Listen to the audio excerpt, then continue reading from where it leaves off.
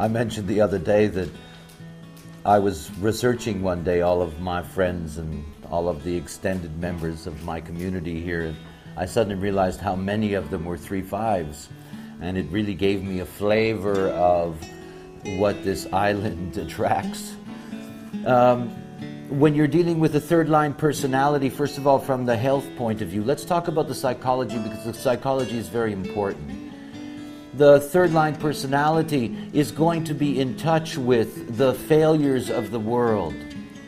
And they're going to take that in at a psychic level and at a psychological level. They're going to take that in very, very deeply. These are the people that look out in the world and say the world doesn't work. These are the people that want to save the world. You know, they want to save you, they want to save the world. Often that can be very painful for those who want to be saved. But that's another story. They are martyrs, after all, and they're martyr heretics. And that third-line personality lives a life of trial and error. Now look, we all all of us here come from cultures that punish mistakes. They punish them. Third-line beings live with a lot of pain in their life because those beings that are closest to them, that love them the most, punish them all the time. And I don't mean by that physical punishment. I mean psychological punishment. Why can't you get that right? Why can't you do it correctly? Why do you always have to make a mistake? Why do you always have to blunder? Why can't you have a relationship that lasts? Why can't you stay with anything? And of course, if you're getting that from people who love you and nurture you, parents, siblings, teachers, friends, lovers, that begins to be a deep burden. And many people break under that burden. And they run away. 3-5s run away a lot. They run away hoping that once they figured something out, they don't have to walk around with people always remembering that they're the ones that are always making the mistakes. That they can start fresh somewhere else. And they're great at doing that, breaking a bond with their family, their community, their country, their race, their religion, breaking the bond and running away to try to start somewhere else where there are no mistakes. You go to the ashrams of the world and you're going to find all these third-line beings. Nothing works, maybe my guru can help me. And then they discover that their guru doesn't work. Oh, and they're really messed up then. Nothing works, this is an unholy planet. And they suffer deeply. So there are psychological wounds in the third-line personality, and those psychological wounds can only be dealt with by proper nurturing. You see, every time your child makes a mistake, you have to be able to say, great, it didn't work? Why didn't it work? Great. Not, what's the matter with you that it didn't work? The whole thing is to understand that it's positive for them to see that finding things don't work enriches their life and the lives of others. Then they can be good martyrs. They can say, I know that this dogma is a lie. Don't follow this dogma. It's a lie, and you can kill me if you want. You can destroy me if you like, but I know it doesn't work. That's what a martyr's here for. That's what the anarchist is here for, the third-line theme. The anarchist doesn't know what to replace anything with. The anarchist doesn't know the future. The job of the anarchist is it sees something that doesn't work and it tears it down. That's the third-line being. So when the third-line being sexually is in a relationship, when it sees it doesn't work, it tears it down. Breaking bonds can be ugly. Breaking bonds can be painful. Sometimes you got to smash the chains. Sometimes you got to burn them. So that the third-line being in its relationship, when it finds out that it doesn't work, ends up on the cross as the martyr. Or puts the other one on the cross as the martyr. You see, when the third-line being understands that finding out what doesn't work is its way, and that's a holy way. It's also going to see that all relationships are trial and error.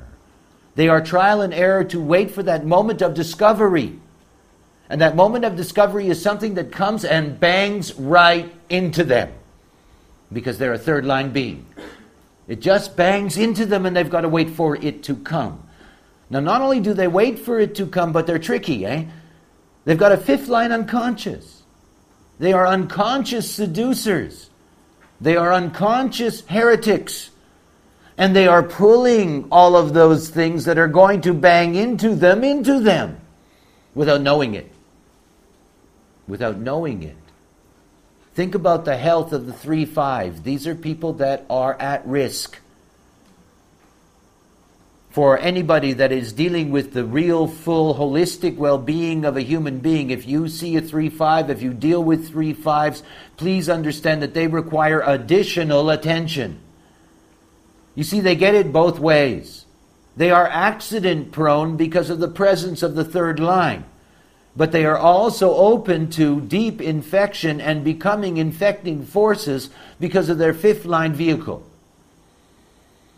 What happens to the 3-5s is that as they move through life and life shows them more and more mistakes, they become more and more paranoid. Give me a place where I can hide from everybody. Give me a place where I don't have to deal with anybody's mistakes. And of course they carry it with them, after all. They carry it with them. Now the 3-5 sexuality is the banner of divorce. I mean, it holds divorce high above its head and says, this is what I am here for. I am here to find you or you find me. I am here to fuck you or you fuck me. And I'm here to leave you, and that's it. That's the 3-5. The 3-5 says, I'm really promiscuous, let's try. And the 5 underneath says, come on, come on, come on, we can do it. And then, of course, the third line personality is ready to move on. It wants to break the bond. Yes, that was very nice. Okay. But I don't want you to spend too much time with me. That fifth line starts saying, let me back up a bit. I don't want to be overwhelmed by you. I don't want to be infected by you. You see, the third line sexually always says the same thing.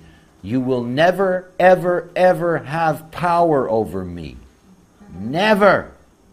Never. And that's their deepest paranoia. So 3-5 relationships have to be bizarre in a sense to really work. There has to be the built-in space so that they can have that away from each other opportunity to reconnect, to reform the bond. They must. And remember that this is martyr heretics. When their relationships go bad, it's ugly. It's ugly. Now, all of these descriptions that I've just given you about the 3-5, I'm talking about the 3-5 not self. I'm not talking about somebody who's living out their strategy.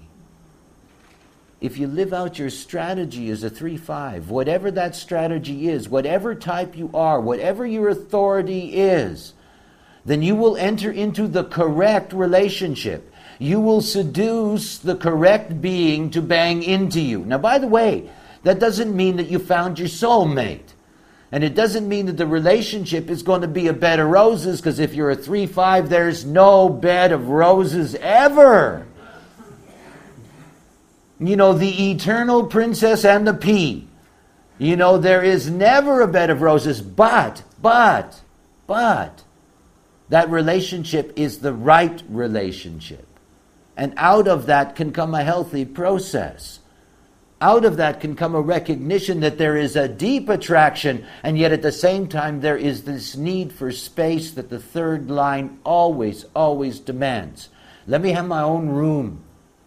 Let me wake up in my own aura. Let me see if I see you in the morning across the hall, whether I want to have anything to do with you or not. Give me that freedom. And if I don't want to have anything to do with you, don't get paranoid and stop loving me.